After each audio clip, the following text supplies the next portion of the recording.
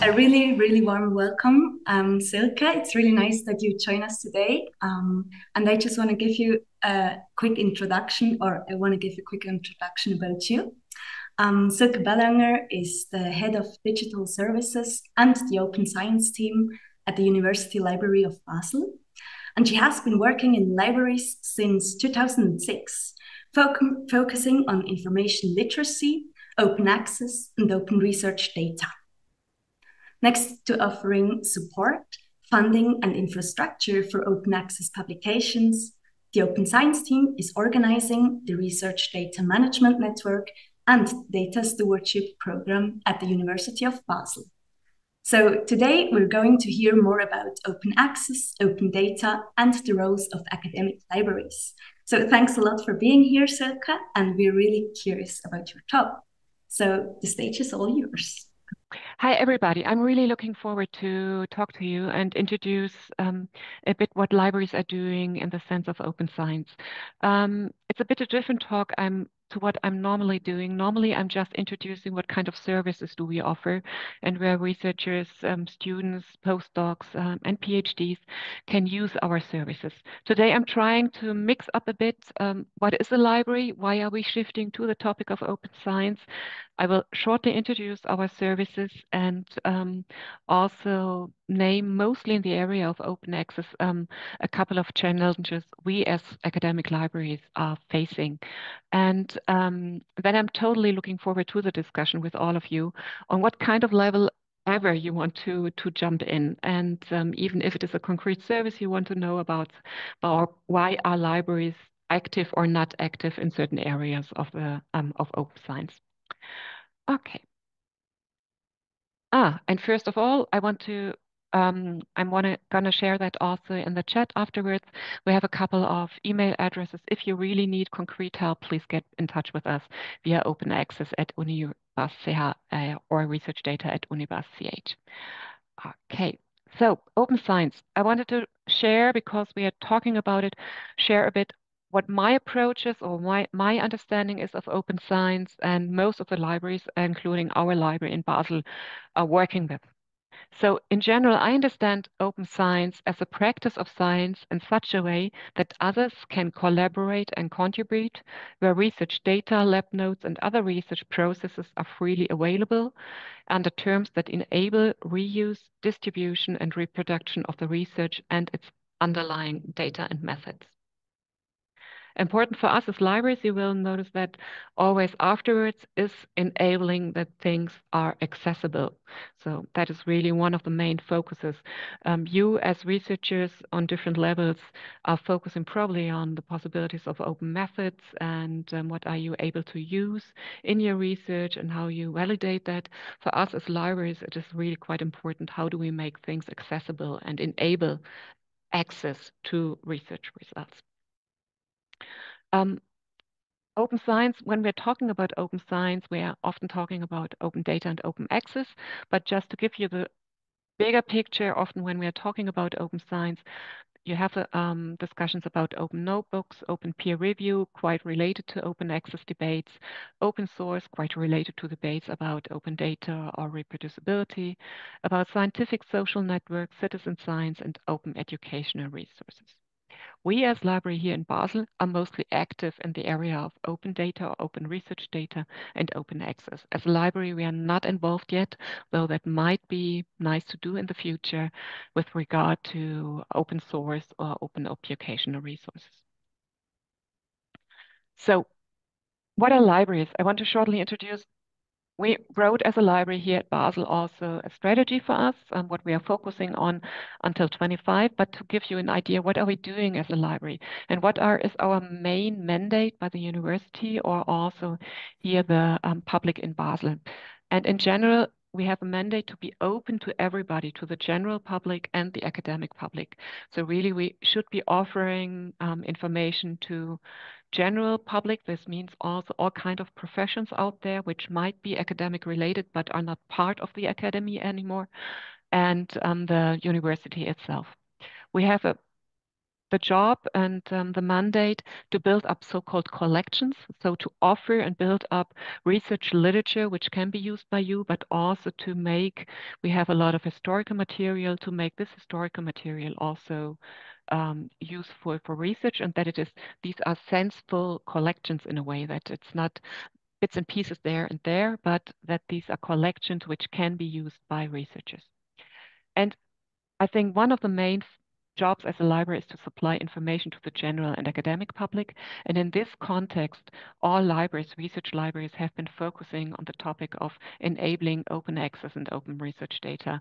I would say for open access since about 20 years, and open research data, I would say about the last 5 years, it has become a topic for us.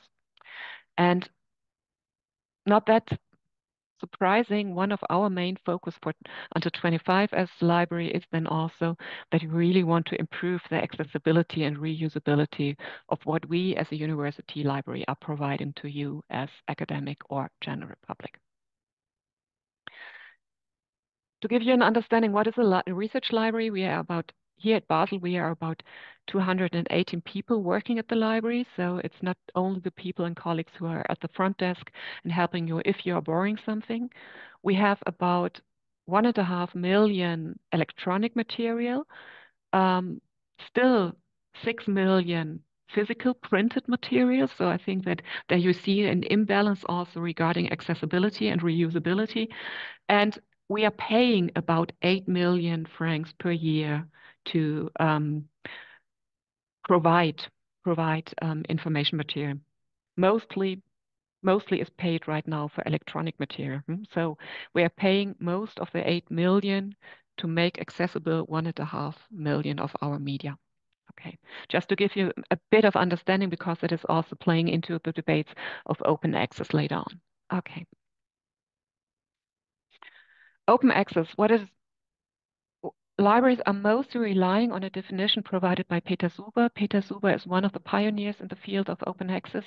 He has been working at the Harvard Library, Harvard University first as a philosopher, and then later on also as the one responsible for open access. He really has influenced the open access movement internationally quite a bit since the last 20 years.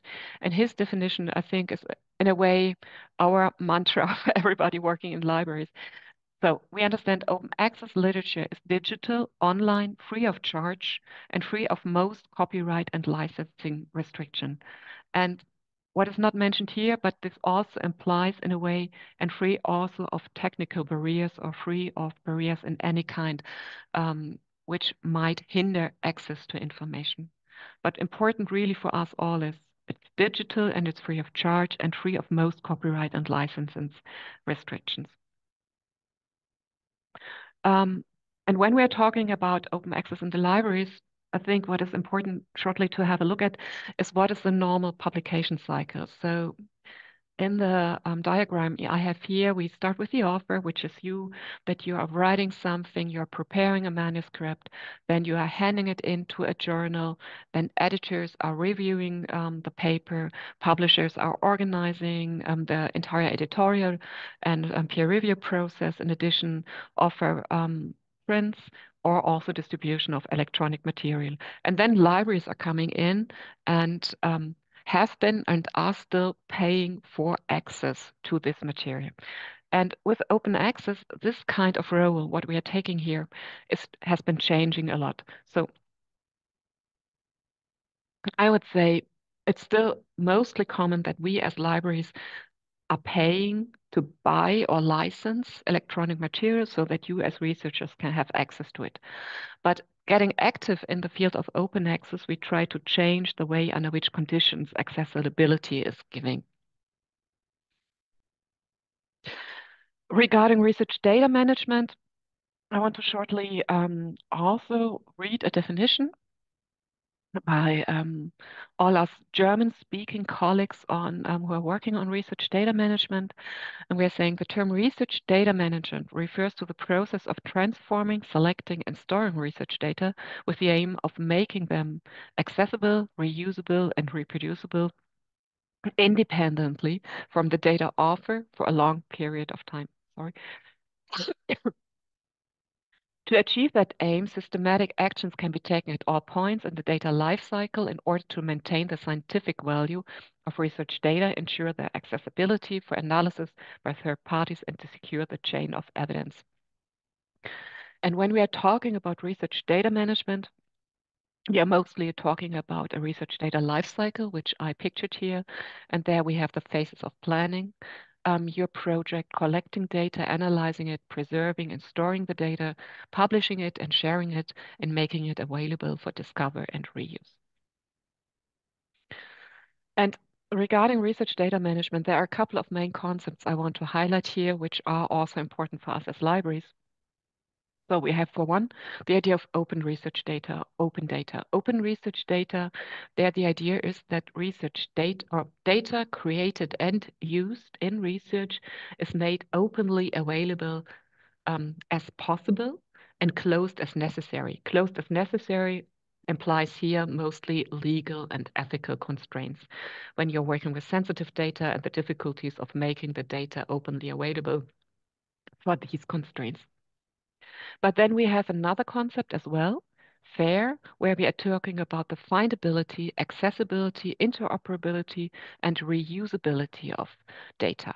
There is not so much about the openness, though fair and open is the gold standard, so all data should be fair and open. But in FAIR, we are mostly talking about that we prepare data in a way that not only us as humans can read it, but also machines can work with it. So that is quite important for the reusability aspect.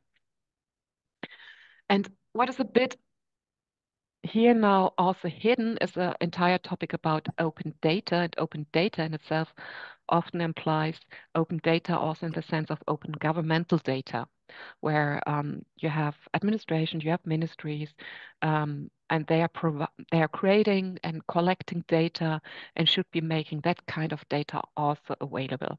Mostly as libraries or research libraries, we are really related to the concepts of open research data and fair data.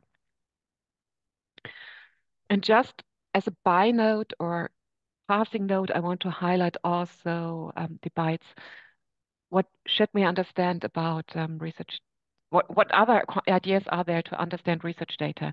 And since a couple of years, in particular, indigenous communities of researchers have been highlighting the idea of care, where it's less about the readability by machines, but that there is a people and purpose-oriented data use implied. So there we have in the concept regarding research data, where it's about the collective benefit, again, idea of public available benefit of research data, that there is an authority to control how data is used. This is really has been stressed a lot by indigenous communities, that there is a responsibility and ethics how it is dealt with by data.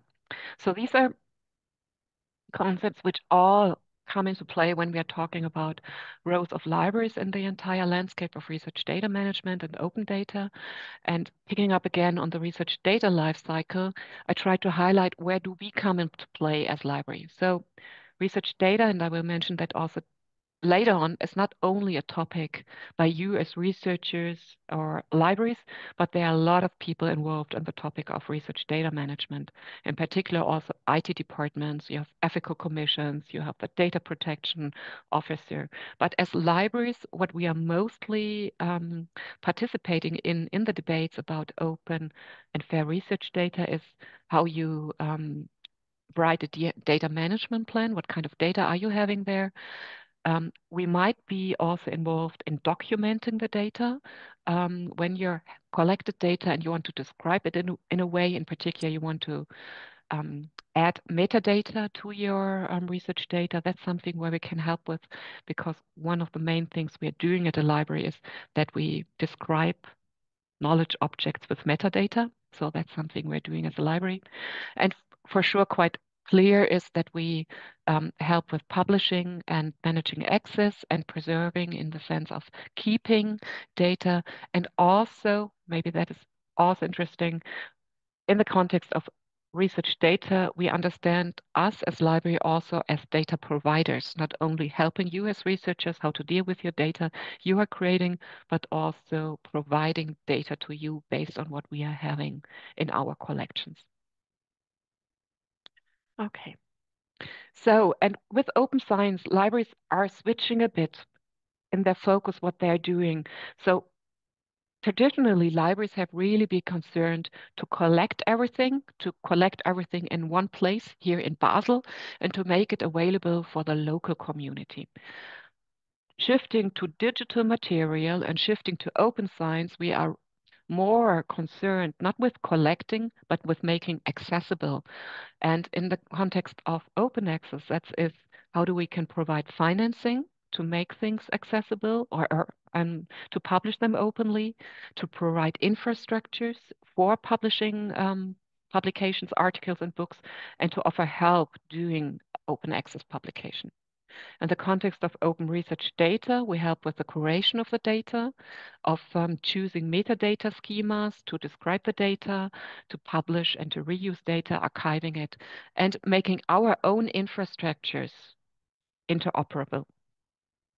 And also fitting in there, but not totally related to it, we are concerned with open cultural heritage. So in particular in Basel, we really, really have quite a famous collection of historical material going back to the 15th century. And we only have, I think we have digitalized less than 10% of what we are having there in our what we are storing here. So it really, really, we need to put an effort in digitalizing material, make it available for data and digital-driven research, publish it, and make it in particular accessible, also in the sense of infrastructures. We are less here in Basel, but that's a topic for libraries nonetheless. We are less involved in open educational resources, open source, and open peer review. Okay. And I want to highlight a few things, what this includes. So also this is a shift for us as libraries. So we are less concerned with having books, but trying to provide you data sets also for your research. So instead of collecting books, we try to make our collections, to transform them into data to be reused by you as researchers, that we describe what we are having here, describe our collections as data sets so that you have a clear understanding what you can be using there. So, and to describe them as data sets, not just as a single book. This implies a lot that we have to invest in OCR so that the full text become also available for text and data mining. And we have to invest in annotations and making annotations possible with what we are using. We need to make it possible that the different platforms we are offering are interoperable with each other and allow reuse across the platforms. And I think what is really, really a challenge for us as libraries is offering data to you as researchers. We are a generic as a library, we provide generic infrastructures. We cannot provide single projects one by one. We do have to create generic infrastructures, and that is a big challenge for us. But in a way, we are also trying to understand how do we become, in the setting of open science, open cultural heritage, do we become partners of research, or are we only service providers to you? Where are we standing as a library there, and where's the limit of what we are doing in order to support you? And I think what is also really a big shift for libraries here in the context of open science, and digital material, we are no longer relevant only as a local place, as here in Basel, but we become a node in a global network. And so if we are making things available on a global we are making them available on a global scale. And this means also that everything we are doing should be findable also on a global scale. And we need, therefore, collaborations across also institutions across the world. Okay. And maybe you touched that in the context of open science, we are often talking about different schools. Why are you thinking open science is a good idea? And often when we're talking about open science, we differentiate between a pragmatic school. Yes, it's easier and more efficient for research if we do everything openly. We do it about infrastructures where we say, yes, we are collaborating a lot and our infrastructure should be openly available. That the collaboration is easier. We have a public school in the sense of that science is a public good and should be available to everybody. Then we maybe have a measurement school where you're saying openness is also the basis for new measurement of research. And therefore, we really have to talk about different ways of evaluating research, also based off criteria of openness. And then we have the democratic school, which is really, really related to the public school, where we're talking about the idea that knowledge on a global scale should be available for everybody and should enable equal distribution of knowledge and participation also in democracies. And as libraries, I think we try to situate us with the ideas of open science in the context of publicly available information, and the democratic school that we say it's a role of the libraries that we provide information on a global scale to everybody. So I think we are following up there on the idea of we have a job to enable public and democratic use of knowledge and information. Okay, what does this imply in concrete services? I'm talking here now about services at the University Library of Basel, but maybe these are services also, if you're joining in from different institutions, are available at the institutions our colleagues are working in. So regarding open access, it's important to differentiate between different types of open access publications. And mostly we're talking here about we try to differentiate different ways of open access by colors. And gold open access, that is becoming quite the new normal in publishing open access, is the idea that an entire journal and is open access available, not only single articles, but the entire journal is open. For us as libraries, that is important that then mostly it's related to paying to make your article available, that there are costs involved for either you as a single author or to us as a library to make it possible that the articles can be published openly. So there are so-called article processing charges involved. Green open access, or the idea of making author-accepted manuscripts available, is the idea you're publishing also with a so-called closed journal. The journal still needs to be subscribed by us as a library in order to offer access to it. But in addition to publishing with this journal, you as authors deposit a version of your paper on a repository, on a database. And there are no costs for publishing or reading involved, neither for the reader nor for you as an author, but we as a library provide their infrastructures that this deposit of your literature is possible. Then we are talking often about a hybrid open access, or so-called read and publish, and there is a lot of journals out there are still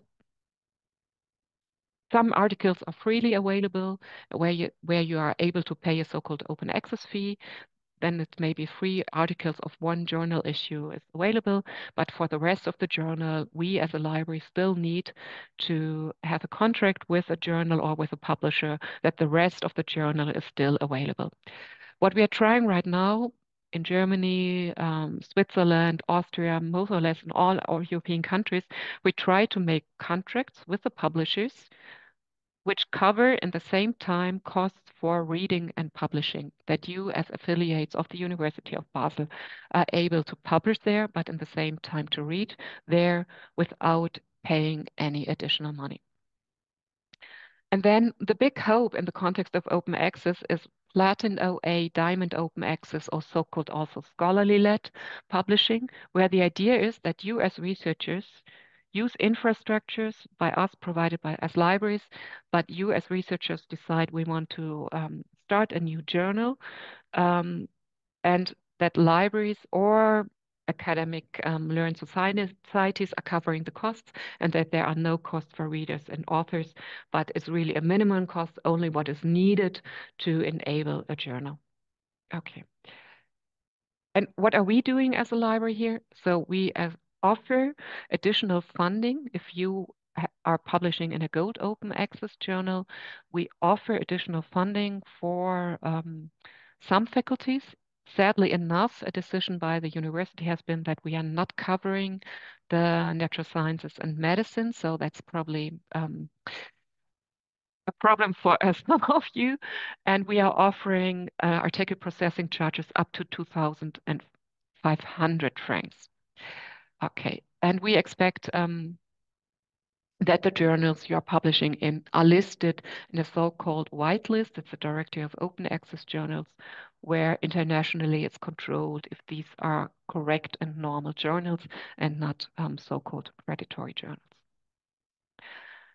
Then we are also trying to find agreements with big publishing houses.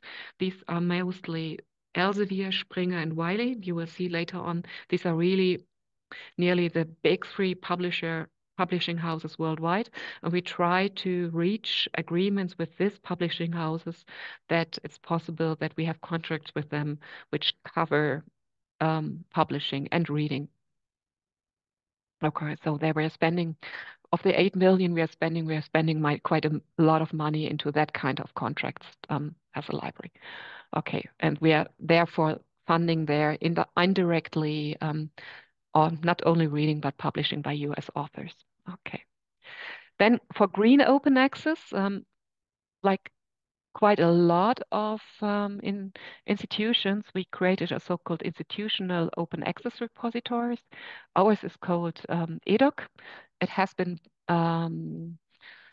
it started in 2012, and you see it's quite an old repository we are having there. We are right now in the process of setting up a new infrastructure. And we are offering that repository as a possibility to make your author's accepted manuscripts available to on a global scale. The repository has a interface so that it's readable worldwide by the big search engines. Maybe what is important in the context of green open access, please be aware always there what is possible to make openly available without any additional cost is the so-called author-accepted manuscript, which, as you see here in my slide, differs from the one which in the end is published by the journal itself. So the layouted journal version of an article, the version of record with the correct and final page numbers and issue numbers is not something we are allowed to publish right now. Okay. And the workflow is the following at the University of Basel, that you deposit your bibliographical information about your publications at Universe, that is the research portal of the university. You upload there also a full text of your article, and then it is checked by our open access team at the university library, and we set all the parameters under which it is possible to make this publication available. So we check what the publishers are allowing us, and mostly they allow us to make a publication available with a certain time period of embargo where the publication is not available. And once we made it available, the metadata to the object and the publication itself, it's on your web page, it's to be integrated into your web page at the university. But what is more important, probably on a global scale, it's findable via the global search engines. And also, if you're using, for example, Unpaywall, that's an add-on for Firefox or Google Chrome, with which you are able to search for open access publications. All the publications of the University of Basel are this way also available. Okay. And we also offer two infrastructures for Diamond Open Access or scholarly-led publishing, where we provide an infrastructure where you as researchers can decide to create new journals or want to publish a book. And they are called Eterna and Emono. And the services we are offering there, we are doing consulting. We are opening up a sandbox for you, do trainings, offer some style templates. We provide a digital object identifier, maybe also, if it is a journal, a so-called international standard serial number, and we are archiving the material. What we are not doing, we are not doing the lectorate of the paper, or we're doing no layout. We are not doing a design of the web page, which goes beyond the free style templates we are offering. We are not involved in the review process, so as in other journals as well, that's part of the editorial work, and we are not involved in the editorial work. But we help, and if you want to set up something, we are doing that also as consultancy. And for the moment being, this service is without any cost for all members of our university. Nearly all Swiss libraries are offering a similar service as well. Research data. Okay, that's a bit shorter because research data, it's not only something libraries are doing, but as I mentioned before, research data or open research data implies so many aspects and implies really a lot of also knowledge and competence and support by the IT departments of universities. So we set up at the University of Basel a so-called network, a network research data management. And in the network, different service units of the university are helping you with the different aspects of research data management. And because these are mainly the generic services as PsyCore, the library, IT services, which are generic and not discipline specific. We also set up since 2 years the so-called data stewardship program, where we try to establish in each faculty and department discipline-based data stewards, which help with subject-related questions in the research data management process. Okay. And the data stewards help you as a first contact, and they offer you subject-specific support and training regarding research data management and organize additional help. Just to mention a few, for example, at the Faculty of Science, we have the Biozentrum, the colleagues from the research IT, Michael Potwinetz, or Oliver Biermeier from the microscopy core facility, who are working as data stewards. And in the Faculty of Economics, totally different area, we have Birgit Knopfle, who is there responsible as a research management assistant, and she is helping with data support as well. Okay. As a library, we are mostly organizing generic support, generic trainings and counseling. We doing information and handouts. And we also organize the university-wide network. But our role as a library is mainly that we offer as a service the review of data management plans when you have to write one for funders. We offer support when describing data, if you want to describe your data object with metadata, and we help regarding publishing of the data and archiving it. And we also offer the service of digitalization of material, mostly text materials, which then can be used for research. Okay, what are challenges? I listed here mostly open access challenges because these are the challenges I'm facing right now. So for example, green open access. Just shortly mentioned, green open access is a publication of the author-accepted manuscript. In parallel, the journal is still publishing a normal journal.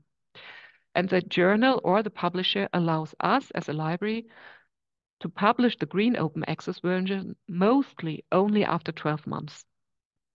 So there is a so-called embargo time, which between the publication of the original article in a journal and when we are allowed as a library to make the author-accepted manuscript available. What is now happening is that our research funder in Switzerland, the Swiss National Science Foundation, expects all researchers which are funded by them, who are funded by them, that they make everything openly available right away. So there is a conflict existing, there's coming up a conflict between what the publishers are allowing and what the funders are allowing. And we as a library are in between, as you as researchers, how to deal with this situation, follow the funder, and can we do it that is quite easily for you as a researcher to make your things available without embargo times. This probably includes a lot of negotiations with the research and with the publishers, where we as a library need to help you, but that is a challenge right now. So it's in between publisher and requirements for funders. Next one, also a funder requirement, which is making a couple of things for us a bit difficult. And no, I didn't put it in there. In the last couple of years, we saw, in particular with Gold Open Access publishing, a huge amount of so-called special issues. We really see an increase of publication, which is really a steep curve upwards, and a multiplications of publications, which created a lot of doubts if the peer review process and the quality assurance process of these publications, if we see this incredible increase, is still possible. And in the focus of all these debates are the so-called special issues, and the increase of special issues in the last years. And the SNF decided they do not think that articles of special issues are controlled in the same way as articles in other journals. And so they do not pay anymore for articles in so-called special issues. And this will be totally also the question, how do we follow up as a library on that? And how do we consult you as researchers? Okay, big thing, which isn't new because also the slides here are from 2013. We still are in the situation that we have a so-called oligopoly by publishers out there, and it's dominated by Reed Elsevier, Springer, Wiley, American Chemical Society, and Taylor Francis. This really are the big five publishers, and changing the publication landscape depends always on how can we deal with the big publishers who are dominating the publication field. And the oligopoly of the big publishers implies that it's also possible. I do not have a slide here, but regarding Gold Open Access, we see an increase of costs paid per article, which is a norm. So Open Access once started with the idea that we stop with spending money. Now we see an increase of money, and it also has a lot to do with the oligopoly of publishers.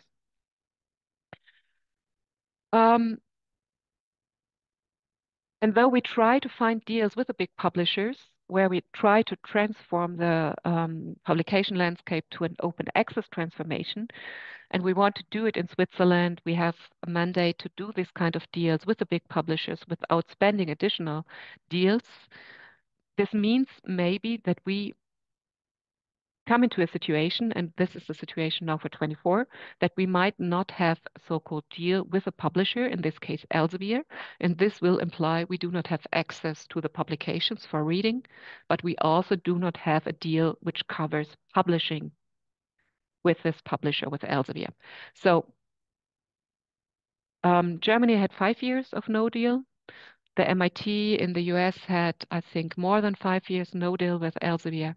But this is a situation where we also, as a library, providing access and enabling publications, are in a dilemma to how to deal with it if we are coming in a situation where we do not have a deal with a publisher.